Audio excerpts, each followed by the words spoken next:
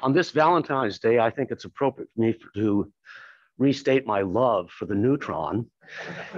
It's also approaching her 90th birthday by reckoning. This coming Thursday will be the day that James Chadwick wrote his letter to Nature announcing her discovery. So at 90 years old, she and I are about as contemporary as the president of France and his wife.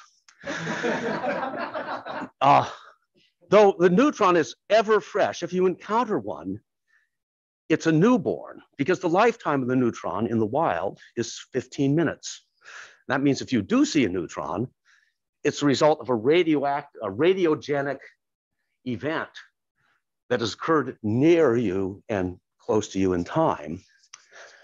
And the neutron might arguably be the most quantum of all the particles that are in use, by virtue of the fact that it's easily cooled to room temperature or even lower.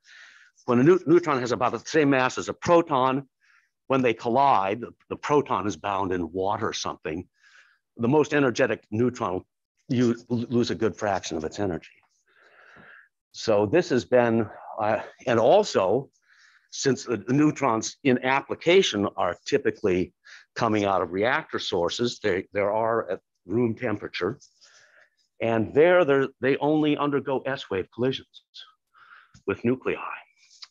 This was discovered by Fermi, who explained it by introducing the concept of scattering length that is like the enabling technology of ultra-cold atomic physics. Mike trained at Kalamazoo College and then at Tulane University, did his PhD thesis work on various types of neutron scattering experiments performed at the National Institute of Standards and Technology in Boulder, Colorado, and has since become the lead investigator on the neutron optics and interferometry facility. It's, I think, perhaps the only place in the United States where neutron interferometry is practiced at a significant degree. And he's responsible for building a fabulous new beamline, the design of which was motivated by some concepts associated with quantum information theory. Though the critics say, well, it's just common mode rejection. Nevertheless, it's, decoherence-free subspace. And there's some amazing work done. Well, it's probably done during the past 5 years, but first reported just this past autumn, and he's here to tell us about it. Thank you, Charles.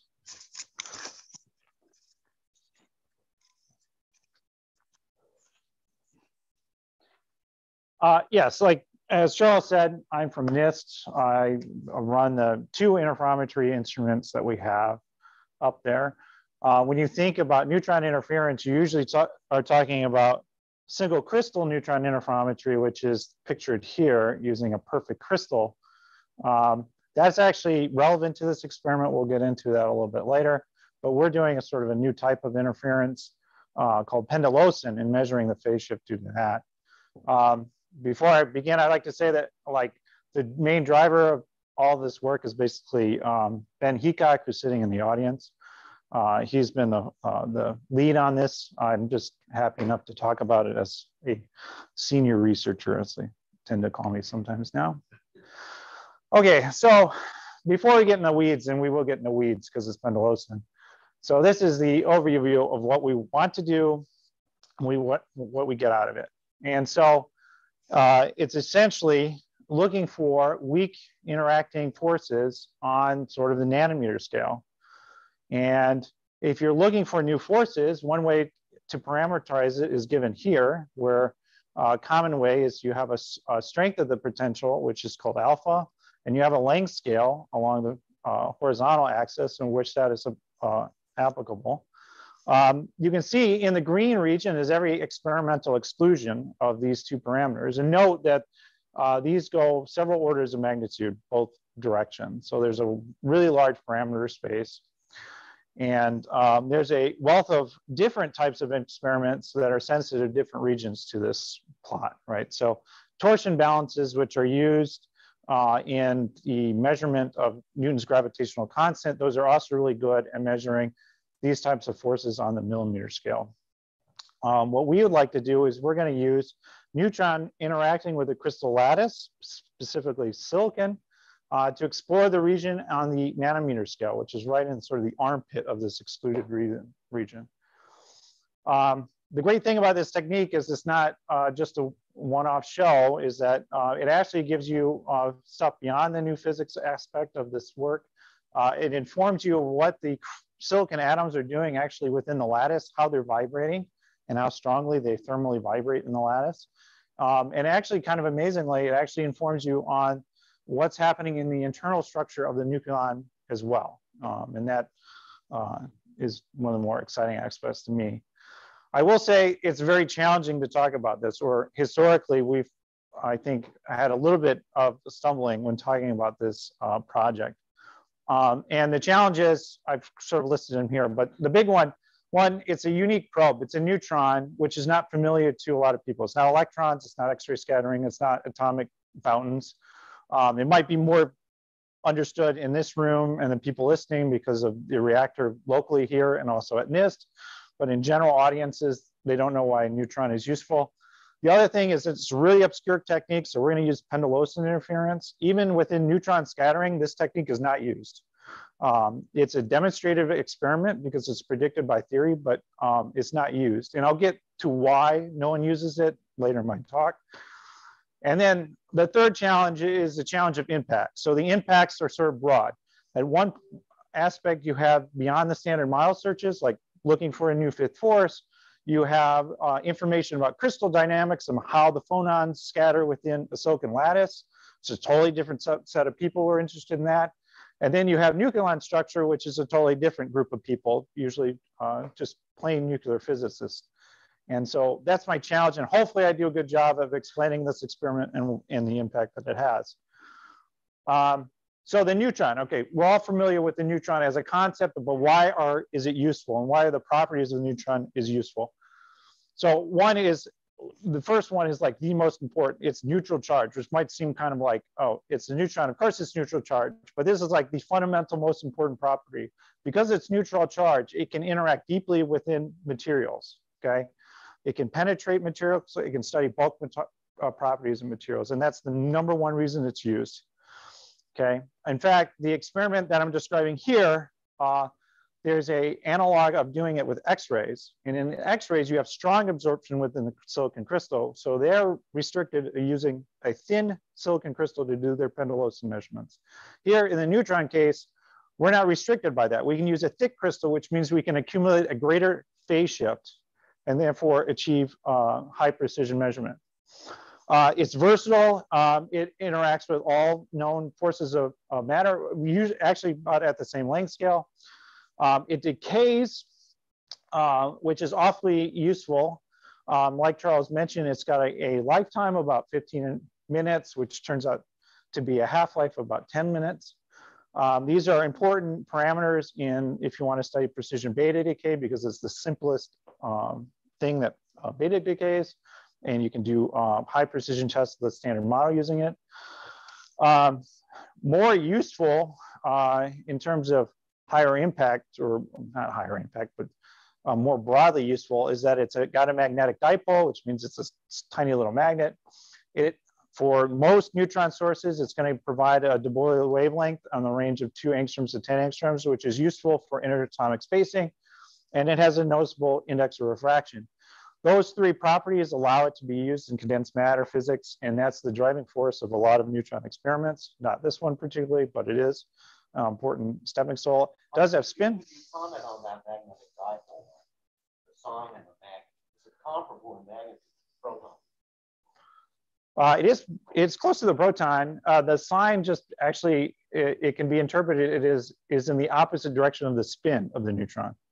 So obviously, when you're doing sort of mu dot B interaction, signs don't really matter all that much, but its opposite sign is the spin. So if you're doing a spin magnetic, it becomes important. Lastly, it's a composite material. It's not a fundamental object in and of itself, like an electron. As far as we know, it doesn't have an electric dipole moment, but that is like a super major effort in the US to try to measure that, and internationally. I think in the US, it's about a, like $100 million effort at this point. And the charge radius, which I'll get to later, which is describing it as a sort of a charge distribution within the particle itself. So source-wise, yeah, where do we get the neutrons? Where are the neutrons coming out? Charles talked a little bit on this, but we use the what's called the NBSR reactor, which is the National Bureau of Standards reactor up in NIST. It uses our old name because relicensing reactors is a pain in the butt. So they keep the old name. So it uses here these vertical rods. Let's keep this. This laser pointer is a little stucky. So you have these rods coming up and down. Those contain the uranium that fissions, creating a nice spectrum that is around about a 1 mega electron volt comes out of the fission of uranium. That's not useful for one, having a sustained chain reaction, and two, any sort of neutron experiments you could think of. And so they use a moderator, and at NIST we use D2O as our moderator, but you can use light water, or you can use even graphite. That shifts all the neutron energies down to a more usable 20 milli-electron volts, so 6 orders of magnitude, and peaks around 2 angstroms. And sort of the Sam Werner rule 2, it's just an easy thing to remember when you're dealing with neutron scattering experiments, is that an energy of 20 milli-electron volts is about 2 angstrom wavelength and a speed of about 2.2 kilometers per second. So not particularly fast relative to light. It turns out, though, that those neutrons at 2 angstrom are really useful, but you do want to shift it even farther down to do more condensed matter searches. And so at NIST, we use a cold moderator, which for us currently is liquid hydrogen. That's going to get changed in about a year to deuterium. But that shifts the neutron spectrum into the cold region. And so on the scale here, you can sort of see the range of usable wavelengths that we use in energy. So typical neutron experiments are in the cold and just into the green peak to about 2 angstroms. It doesn't really, usefulness falls off pretty fast there. And then at the really high or low end of energy, you have what's called ultra cold neutrons. Those are neutrons that are moving so slow you can basically just walk, you can outrun them. So just generally why neutrons are interesting and why there's so many facilities around the world that use them. The number one is material science, which is not my bag of tricks, but it pays or it keeps the lights on, basically. It allows us to do sort of more interesting fundamental physics measurements. And so the experiment pictured here on the upper left is an experiment just to measure the change in electro resistance as for a topological material as a magnetic field is varied. Then a little bit sort of in the material but side, but a little bit more practical is the imaging. So neutrons are very good at imaging objects, and they use the fact that the neutron sees hydrogen very strongly, and so it's very sensitive to organic compounds, water. And so you can study for instance, the inorganic compounds in shale. You can look at the water retention in fuel cells, and in batteries, you can actually track the lithium as the lithium moves as you discharge a battery, because lithium is also another strong absorber of neutrons. For UCN, which are more or less just used in fundamental neutron physics, you can do 2 really cool things. One is on the bottom left. So a neutron placed between two plates, an ultra cold neutron placed between 2 plates will basically bounce. Those bounces are described by Airy functions and not classically. So as you vary the height of these 2 plates, classically you would expect a straight line here. It's mgh. But the actual probability you measure is related to the functions drawn. And by vibrating the bottom plate, they can induce transitions into the different energy states. Another very useful thing for UCNs is they're moving so slow, you can actually just trap them within a material bottle. That's usually used in neutron lifetime measurements, precision measurements of that quantity. The latest trap of this type actually uses Hall-Bock array to have strong magnetic fields to hold the neutrons in place. But that result was published recently and is the most first. Oh, yeah, question. Thank you. So, next question about image. Yes. So the X-ray cross-section changes as a function of the element. I was wondering how this is connected to the lattice scale at which you're measuring your, let's say, shale water. That your resolution is going to be at the nanometer scale. Then results such that with the cross-section, there's a number of neutrons that are scattered, give you the material, or no? If you're measuring at the lattice scale of a meter, is the question clear? Well, and what is the resolution of these images? yeah, so I'll tell you the resolution for these images are on the tens of micron range. That's about as good as you can get for the neutron camera, and we're limited to about the same for the X-ray camera. These actually are taken at the same time, or at NIST, we have the capability of both doing an X-ray and neutron measurement 90 degrees from each other. So we can take images of the same object, 90 degrees relative, and then we can, in post, combine the two images. And so, I'm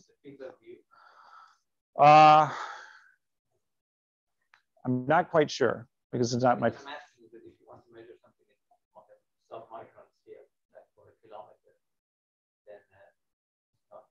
It's not practical. No, that's not practical. Yeah.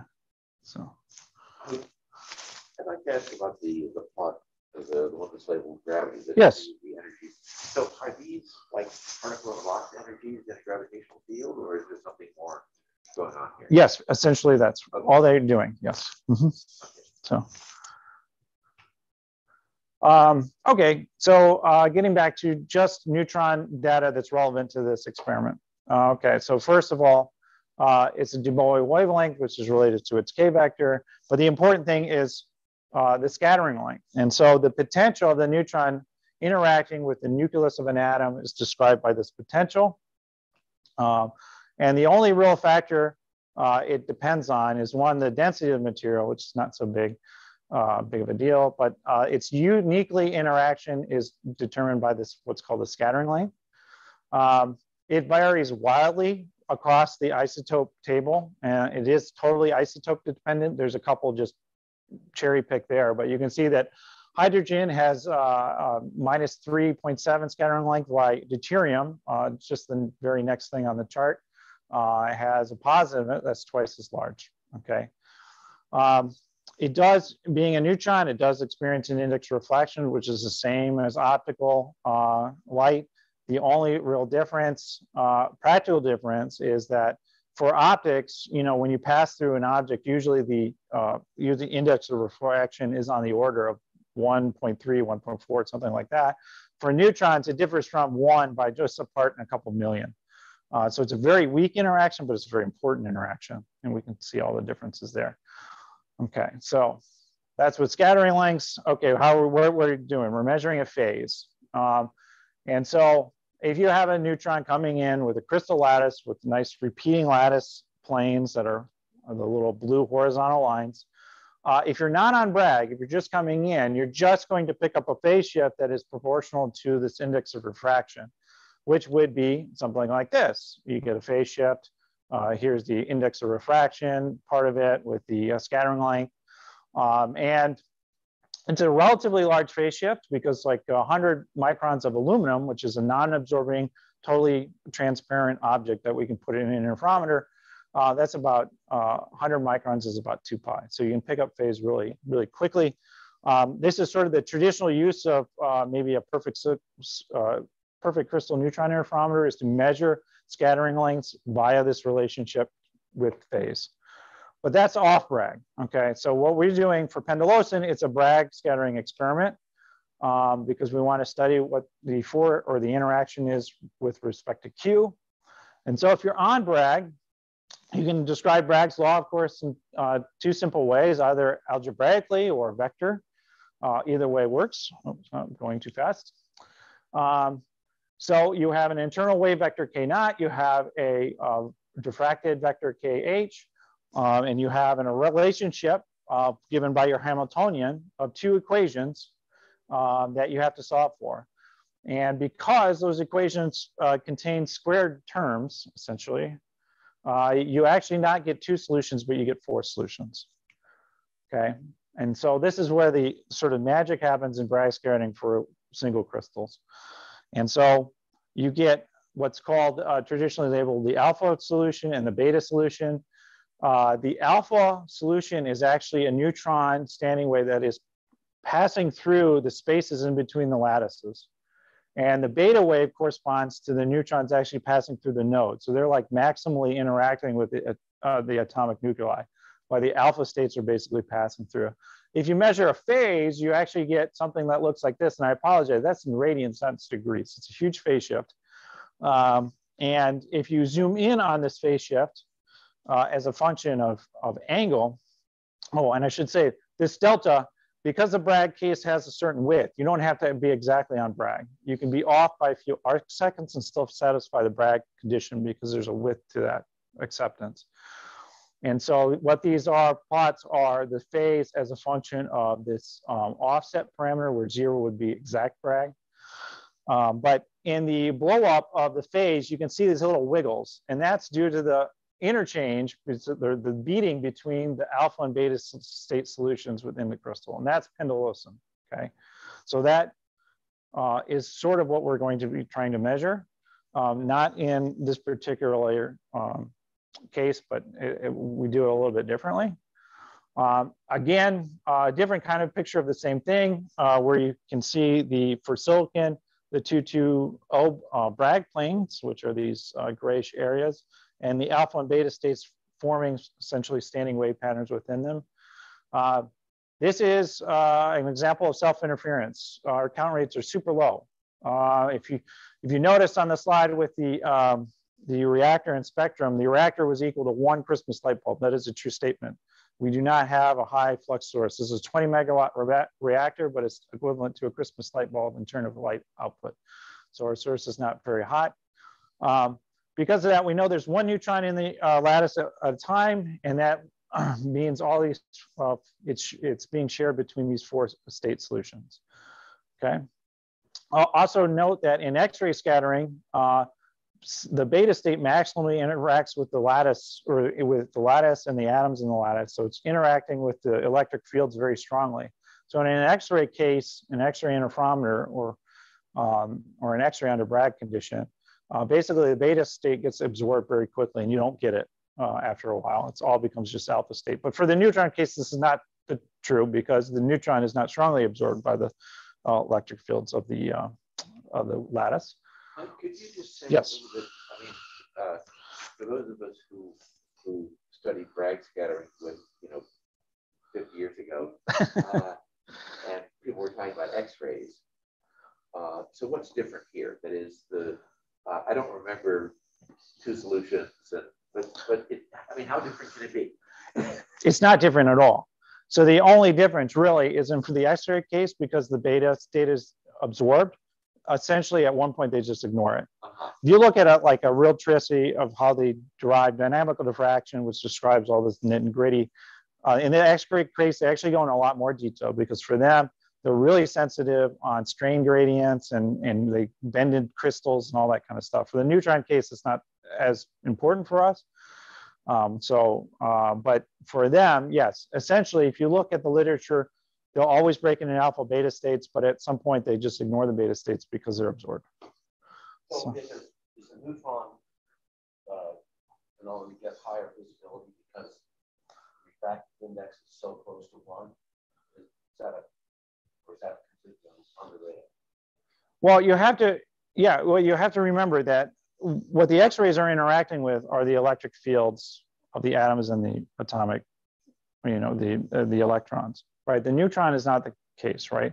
So essentially, even the beta waves are interacting just with the nucleus, and that's just a weak scattering, and it's a non-absorption process. So it is kind of different than the X-ray case from a fundamental standpoint. But yeah, this is all worked on. And it was worked out in X-rays 10 years before it was worked on neutrons. Neutron case tends to follow the X-rays by a couple decades from what they're doing compared to what we're doing. That's just been the historic rule. One other thing I'd mention about Bragg scattering and dynamical diffraction that is not often talked about, but it's a little bit of a key point in here for why Pendellösung isn't widely used. I said, let's just look at the currents of the neutron as it passes through the crystal. Okay, so at the extremes, you form what is called the Borman triangle. So this is sort of the extreme case. But if you're exactly on Bragg, what happens is the current basically transmits completely parallel to the crystal lattice planes. Okay.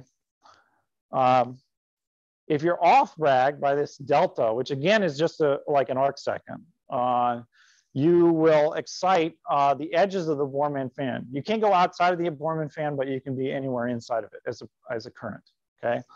And typically they like to use this omega as the angle within the crystal relative to the lattice plane. The tricky thing is that there's an angle amplification effect.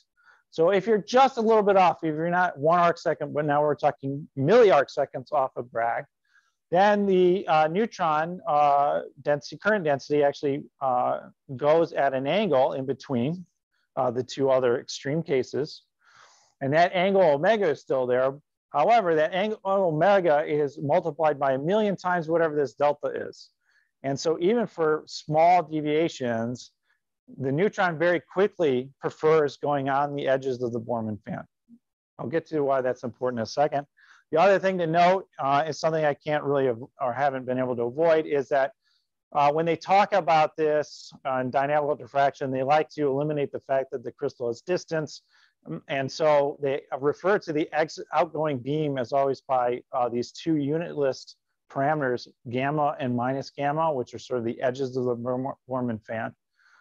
That's sort of something I can't get around quite yet, but it's very common. Okay, so what does the beams actually look at like when we actually look at the measured intensity? Again, we have the equations, which are just Bessel functions, the solutions to the outgoing incident waves. It fills a neutron coming in if it has enough coherence, it will fill the whole Borman fan. It comes out sort of wiggly. The two key points I want to point out for this plot one is that we can define a Pendellösung length with the equation here, which is related to the volume of the unit cell of the silicon atoms, the lambda of the neutrons being used, the Bragg angle, and what this is structure factor. And the structure factor is ultimately what we care about. It's not Pendellösung length, it's the structure factor we want to measure. And you can see the influence of Pendellösung in these oscillations in the outgoing curves. And this is for two different values of d over h. I'll go back one, okay. All right, so typically a Pendellösung length is on like 30 microns, just to give you a length scale. So this is where the difficulty lies in Pendellösung oscillations and why not, it's a technique not widely used. One, it requires a perfect single crystal. For us, it's silicon. It's the best thing you can buy for this type of work, but it limits you to what you can do. You can't just take any old piece of material off the shelf. That's a technical challenge. The other two are real practical challenges. One, the oscillations for the Pendellösung, as you can see, are rapid along the edges, and they get rapider as they go along, right?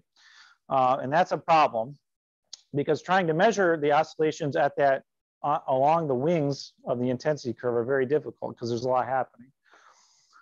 Also, the problem is the intensity tends to favor the outgoing edges because of this Borman fan and the angle amplification. So most of the intensity of the neutron beam coming out is actually at the wings, either minus gamma or plus gamma. And so in order to resolve the Pendellösung oscillations, we want to look at near gamma equals 0, but of course that cuts down our intensity by many factors. And so that's essentially why the techniques that use robustly is because you're looking at an area of your intensity for the oscillations that is kind of weak intensity overall. So what we happen to do is collimate the beams. Yes. So if you could just go back to where you were. Oh. So I think I understand the edges of the fan. I mean, this one, the upper edge, is the beam that goes right on through. Sure. Yeah. The other one is the one that gets Bragg-reflected. Right. So what's everything else in between? and obviously that's the main thing, because that's where most of the flux is. But how does that other stuff get there? Right. So it's multiple scattering, right? It's not just scattering off a single atom in this lattice. So you're right. In the forward peak, it's Bragg is always scattering off multiple planes. It's not Bragg unless it's multiple planes, right? That's true. That's true. But in dynamical, it takes the part where you can reflect off one plane, but then reflect back. Right. Right. So that's the main difference, right? So So why does that move the angle? Because it seems like it should just go back and forth. yeah, but it doesn't go back and forth equally. It's like a game of, like, I always think of Pachinko from Price is Right. You throw a ball in, and ideally it would come down to the center, but in Bragg's case, it wants to come down to the edges, because it can positively reflect. A neutron coming out. Let's see, coming out like maybe midway, like gamma equals a half, might have reflected off a couple planes positively this way, or not interacted with the planes, but then at the last minute sort of took a bounce and then came out the other way. Yeah, but it has to satisfy the Bragg condition, right? Yeah. So if it satisfies the Bragg condition, each time there's a reflection, why does it fill in? That's what I'm not getting. Oh, well, I'm explaining it poorly. The edges don't satisfy the Bragg condition as well as the center. So the center, yeah, that's true. Yeah. Probability to bounce back and forth, and so they just run down the slot. The slot make the Bragg plane. But on the edges, you've got a lot more neutrons out there because we're hitting it with a broadband source, right? So we're actually using the crystal to cut down on the face, basically. Oh, so the okay. The thing that's going in is not monochromatic. No. Yeah. Obviously, it's not. That's just that I was thinking of it in terms of having a particular wave. Yeah. All right. So one of the early observations of Pendellösung interference was done by Schall at MIT. And neutron coming in is the same kind of picture. And what he did was he put an outgoing slit. In this case, it's about 100 micron slit. It's very small. He's measuring the Pendellösung oscillation as a function of one crystal thickness. So this is a thicker crystal, thinner, and then thinnest. And then also as a function of wavelength, because he's doing this at a completely white beam source. And so he's putting his crystal right next to the MIT reactor, and he can pick up whatever wavelength he wants. And so he's just changing essentially the Bragg angle of the crystal, selecting out a different momentum. And that's what plotted there. It's just a beautiful example because you can see clearly the oscillations that are going on throughout the process. There's two ways to measure that pattern, right? And so there's the Schall way, which is the top method, where you're varying the incoming neutron wavelength or wave vector to measure an oscillation. There's an alternative way in which you're rotating the crystal around the q-axis vector, in which you're still satisfying the same Bragg condition, but now you're effectively changing the thickness of the crystal. And so that also would send you in an oscillation. And that's the method that we use. So we're rotating the crystal in a way that it still satisfies the same Bragg condition, but ultimately it's changing its effective thickness as the neutron propagates through, which changes the oscillation. Okay, so what are we measuring? Again, we're interested in the SFQ, which is the structure factor. And what it is, it's essentially the interaction summed up over a unit cell of the silicon. Okay, so that's a unit cell of the silicon. It's a diamond-shaped lattice, which is a bit confusing to draw. And these are the terms that we're interested in. Okay, so the red one is the de Broglie factor. This has to do with the thermal motion of the atoms. You also get the B nuclear scattering, which is primarily the dominant effect. You get this other term, which is related to the neutron and electron interaction, which it does have an interaction. And that's called the, ultimately that gives you a charge radius. And then lastly, B sub 5, which is another function of Q, which give you new forces. Okay, so I'll walk through each of these very quickly. I think I'll just skip that slide for now. So the nuclear scattering length, that's the easiest one. Actually, for silicon, it's the best known nuclear scattering length measurement or quantity that we have. It was measured with a neutron interferometer at NIST, actually, back in the late 90s. It's a traditional neutron interferometry experiment where you just put the sample in and you measure the phase cause of the sample. And if you know the sample properties well, you can back up the phase shift. So it's very precisely known. We don't actually have to know it to quote a result for this experiment because it will normalize it out. But it is nice to know for when we're doing sensitivity and double checks. The next quantity on that thing that I'll talk about is the neutron charge radius. So the neutron is not, although it's neutral, that does not preclude the fact that it has a spherically symmetric charge distribution. And so that charge distribution is reflected here. So you have the definition of the charge radius, which is just the integral of the charge density times r squared over dr. We know that it's less than 0. There's essentially 2 arguments for that. The early argument of Fermi and Marshall, which I kind of like, it's not technically really correct, but conceptually I like it. They argued back in the 50s that basically the neutron itself, being a composite, would live some of its lifetime as a proton-pion pair. They estimated about 20%. So if the neutron's living part of its lifetime as a proton-pion pair, then essentially that becomes a hydrogen atom with a pion instead of an electron. And that solution would tend to have a positive core and a negative shell. And that's what we believe the neutron has. And because it has a positive core and a negative shell, and you're weighting the a density operator, ooh, that went really fast. You're weighting the density operator by r squared, you'll get a value that's less than 0. There's a better chromodynamic description that favors a negative scattering length or a negative charge radius 2 that has to do with the fact that there's spin forces pushing the down course out to the outer shell. And then being negative charge also gives you the same thing. So the density kind of looks something like what's plotted here. It has been measured. It's usually measured using neutrons because the neutron charge radius has this nicely well-known relationship with the neutron-electron scattering length. And that's indeed what in the previous plot we're going to measure in the structure factor. Note that it's 1,000 times smaller than the nuclear part, which is why it's challenging to measure in most other experiments, but actually we get a pretty good result here. It's also important in studies of form factors, which is done at places like JLab down in Newport News, Virginia, where they're trying to measure the form factors of nucleons. And there, the charge radius becomes essentially the slope of the form factor near Q equals 0. They're not at a point where they can predict a measurement of Q of r squared at Q equals 0, but they usually use it as a parameter in their models.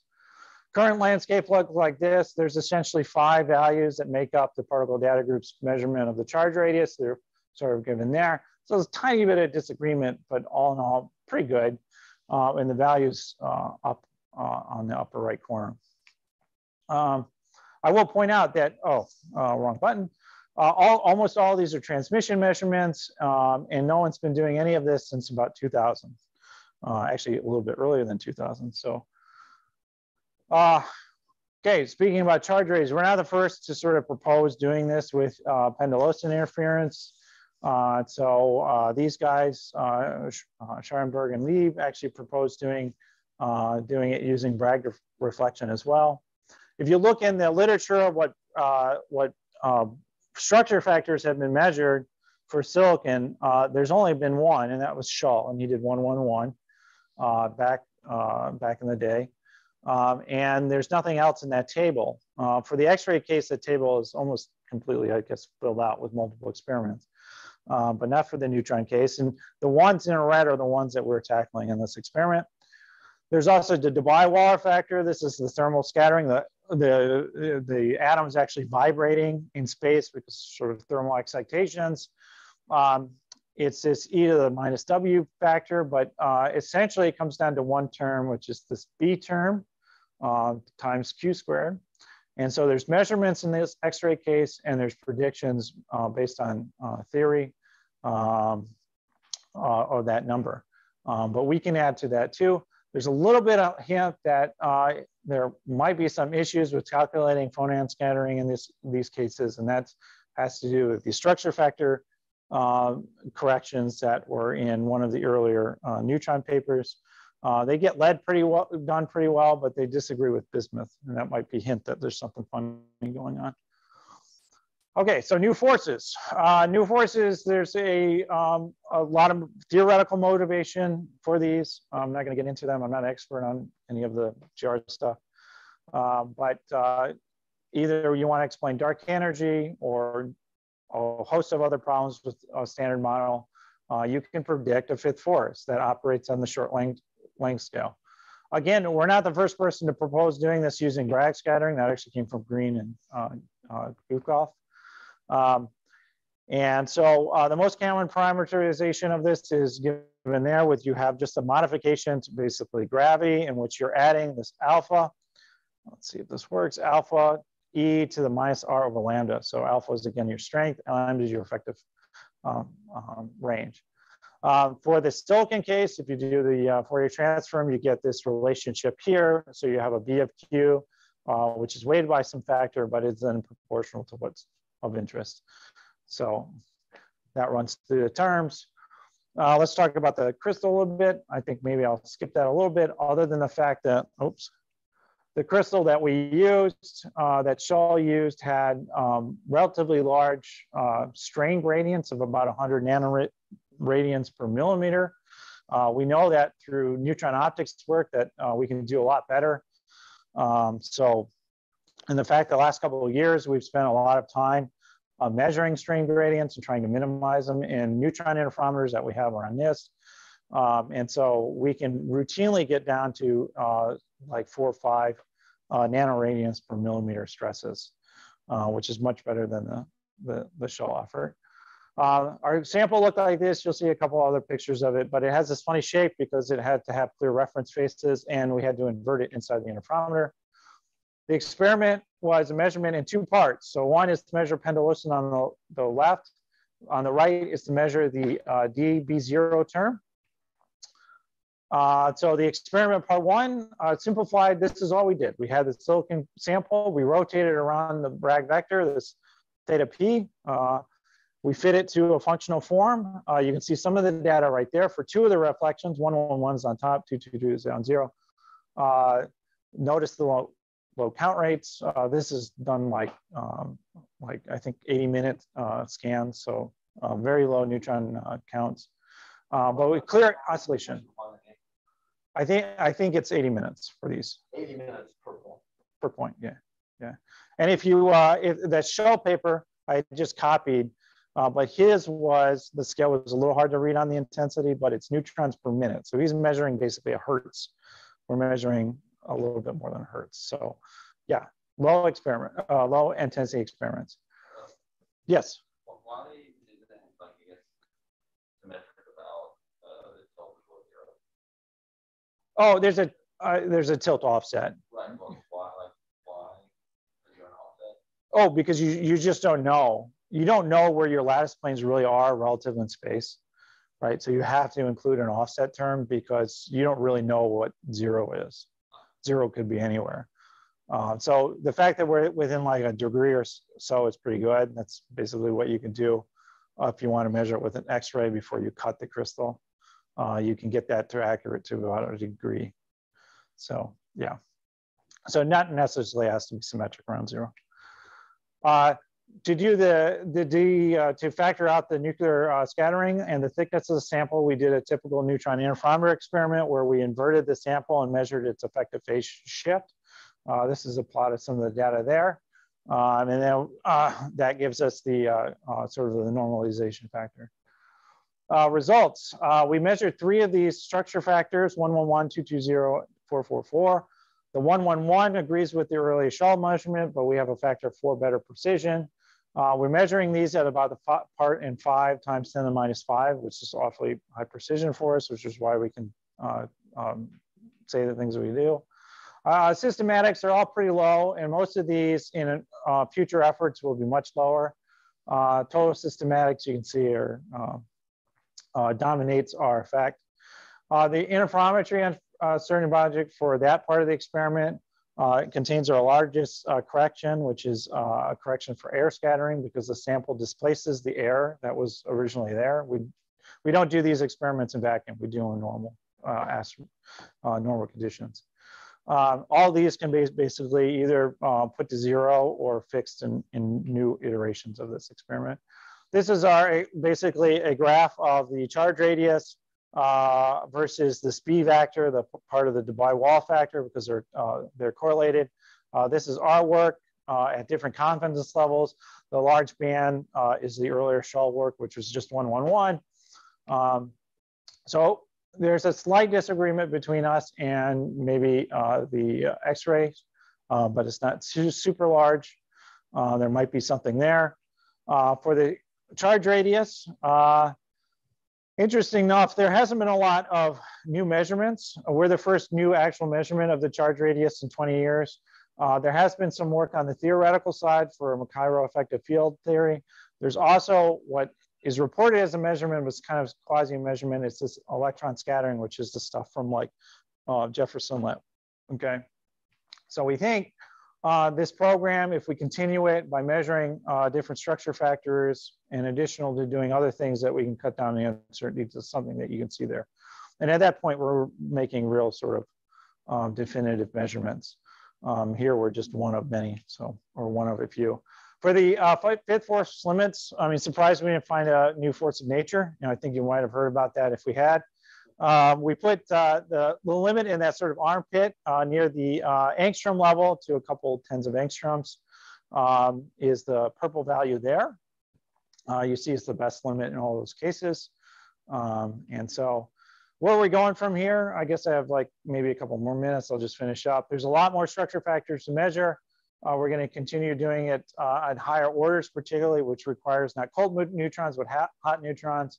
We're going to measure germanium, which is a kind of a sister crystal of silicon. It has a higher Z, so you get more of the neutron-electron scattering. And then we can also do it when the sample is held at different temperatures, and that can isolate the Debye-Wall factors. The first two of those are actively happening right now. This is the NIST reactor is shut down right now, so we took our effort to SNS, which is the Oak Ridge neutron source in Tennessee. It's a pulse source, and there we can actually measure higher order structure factors at the same time, because it's shooting us with all the neutrons or a wide swath at the same time. We don't have to monochromate the beam. We have that through the timing information of the pulse. It requires no measurement of the interferometer type, the single crystal type, and it has a different set of systematics. So we're super excited about this. We just started this program. It's also very sensitive to anaromatic contributions. So these are different phonon modes within the silicon crystal. Silicon's really unique, as you might know. It has this transition where near about 114K, it goes from a positive thermal expansion to a negative thermal expansion.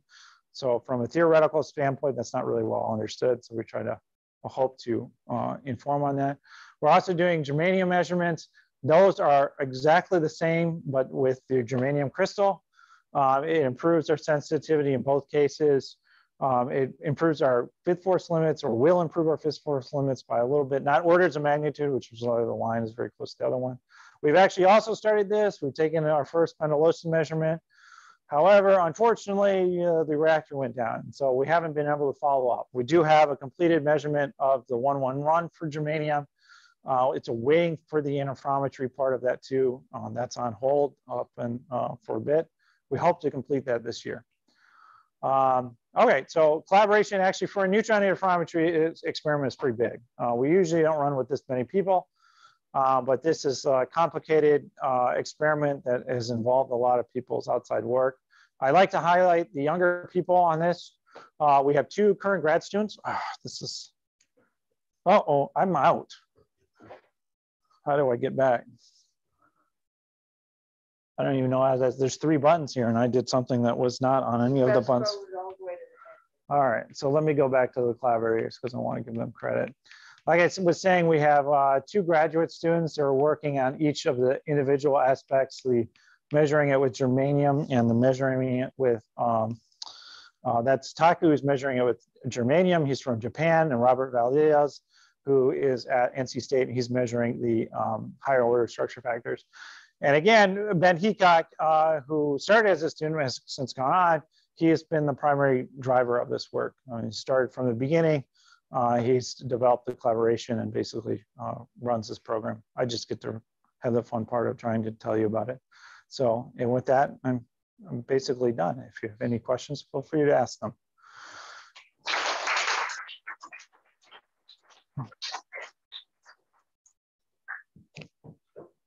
Plenty of time for discussion. Yes. Oh, maybe the other. No, please. No. Okay.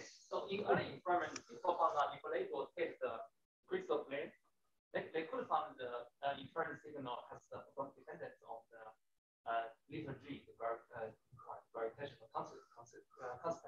So in your signal, this is a new type of inference. So did you see any? I mean, not the fixed force, but just ordinary gravity. Did you see any signal depending on that? No, and gravity is, so the single crystal neutron interferometry work started in the US measuring gravity. It's this thing that we're very familiar with, at least little g, measuring the local gravitational field. But no, it's not an effect on our system because it's just not an effect. So we don't have to worry about it. We're not tilting the crystal in that way. It would be an effect if you were rotating, if you had the Bragg, like it's normally horizontal, right? And if you're tilting it this way, then it's a large effect.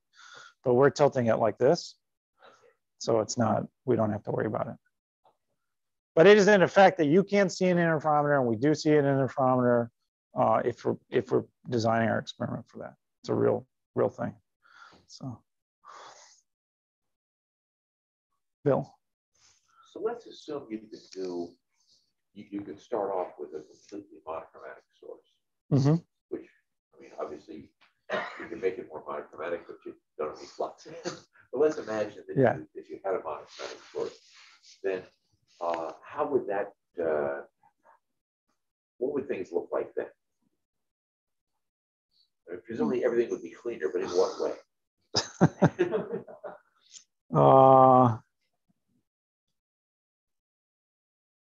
Yeah, I mean, it's a good question. It's not one I've thought about because we don't have a monochromatic source. I mean, you still want, in the case of Bragg diffraction, if it's monochromatic, but it does have divergent, which our sources are divergent because we're not lasers, then you would get the same results. Now, if you're totally monochromatic and have, perfect collimation, you never have perfect collimation because your crystal is only so big. Mm-hmm. And so just Fourier transform thing says there's a certain amount of angular spread just because the crystal is. Yeah, I don't know. It's an interesting thought experiment. Yeah, I haven't thought too much in that extreme. So, like, if you're right on the Bragg, kind of current just runs right through it. Mm-hmm. So, but then when you tilt even a little bit to the left or right, it starts to, there's like an asymmetry point kind of gets drawn towards the point. Why does it kind of like it's like bounce, one way more than the other? Right. It is a preferential treatment for it to go out to the edge of the Borman fan, right? So I don't know how to explain that differently. I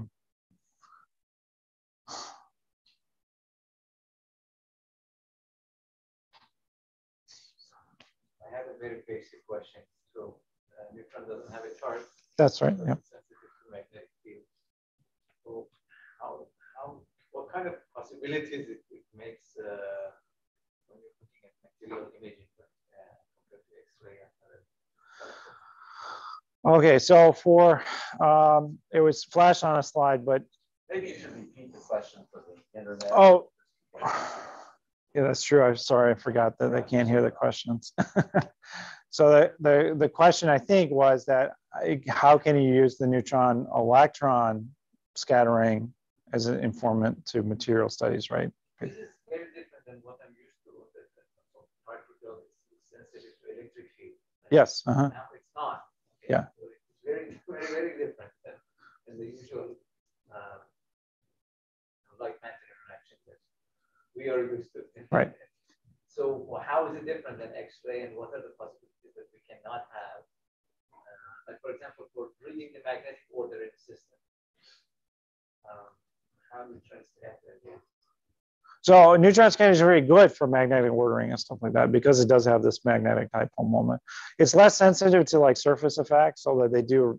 There is a field of neutron reflectometry in which they're basically taking a neutron at a very large glancing angle and reflecting off just the surface layers, and that can tell you material properties about the surface layers.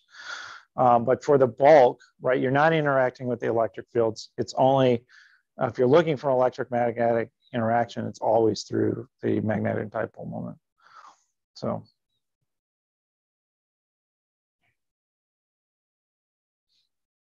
Mike? Yes, Bill. So one of the magical properties of neutrons is this fact that the index refraction for a lot of materials is negative. Yes. So that's what allows you to make these guides with a total reflection. Yep. So how widespread is that? That is, are there materials that have a positive index? What makes that? Is could I understand it just by looking at the difference in scattering length, the sign of the scattering length of the nuclei that are in there? Right, you can look at the sign of the scattering length, although you have to be a little bit cautious because, like in hydrogen, the scattering length is negative. However, most of the scattering you see off hydrogen is actually incoherent scattering, which is a whole different number. And so when you're scattering, you might think, well, I can make a nice negative potential with that, but in reality, it doesn't serve a good purpose because you get a lot of just immense incoherent scattering. Is the high wall effect is bad, or with the hydrogen, no, it has to do with the fact, I believe it's because it's a simple two nuclei to the two isospins. So in the hydrogen case, right, you just have the nucleus, so it has isospin one, and for the neutron it has the other, and so it's just the interaction. It's like a maximally interacting incoherently because it matters whether it's, the neutrons, the hydrogen's not polarized, so the neutrons can come in like this or this, and the interaction just is basically completely incoherent. Pair of 0 and 1, and those yeah. So yes, I'm sure. Yeah. But, yes. So many neutron interferometers have investigated the separation of dynamic phase and the geometric phase. So have you ever looked at the implementation of your type of parameter? I have not done personally experiment that really separated the geometric and dynamical phase. It's tricky because the geometric phase is like, I did put a geometric factor in one of my equations, but that has to do with the phase associated with the slit placement and stuff like that. So that's like just a physical artifact of the apparatus setup. There are geometric phases, which are basically purely quantum mechanical, which has to do with like the evolution of like the neutron spin as it's passing through the interferometer. Those are beautiful experiments and have been done with the neutron interferometer, but I have not done them personally. So we haven't looked into that.